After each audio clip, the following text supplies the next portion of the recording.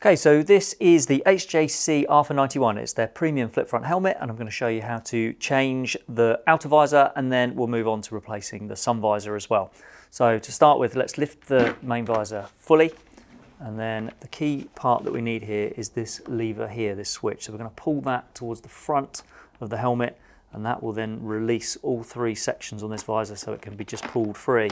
Really simple. Same on the other side. Just pull that forward there and the visor comes away. Refitting it, slightly more complicated, but really still quite simple. The key piece of information is this circular tab here with a little tab on the front of it. So we're going to line that up with this circular recess on the gear mechanism, and then we'll just push it into place to get it to fit. So line these shapes up here. Listen for those clicks, just give that a partial check that all of these tabs are running in their channels correctly, which they are, and then the same on the other side. So we'll match that shape with the recess here, push it home, there's the click. So we'll just lift and lower that a couple of times and that's all working fine. So that's how simple that is. Sun visor is a little bit more complicated, but it's not too bad, so we'll just run through that. So we'll start with the chin bar up, and I'm also going to lock that just to stop that falling down and getting in the way. Now, what complicates this slightly is there are three positions for the sun visor, and it needs to be in its lowest position for you to be able to change it.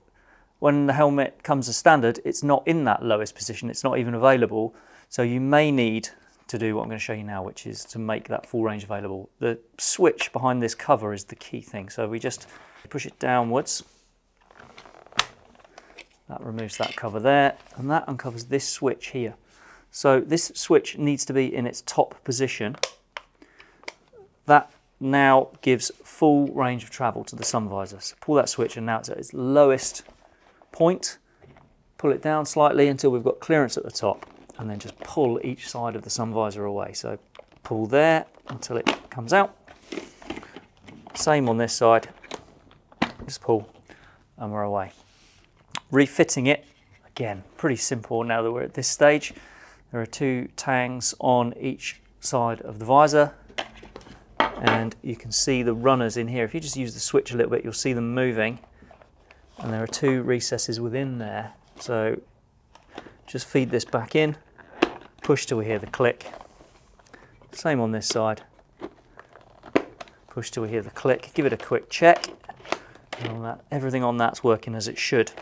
Now, if you don't want the maximum amount of drop on the sun visor again, if you want to put it back to the setting you had before, just first of all you need to raise that sun visor. Then we'll put that switch back to the bottom, which is where we had this one. Just give it a quick check. Everything's working fine, and then we put the cover back on. So there are three little tabs on top of that cover. Put them into these grooves here on the gear plate. Push it up and away we go.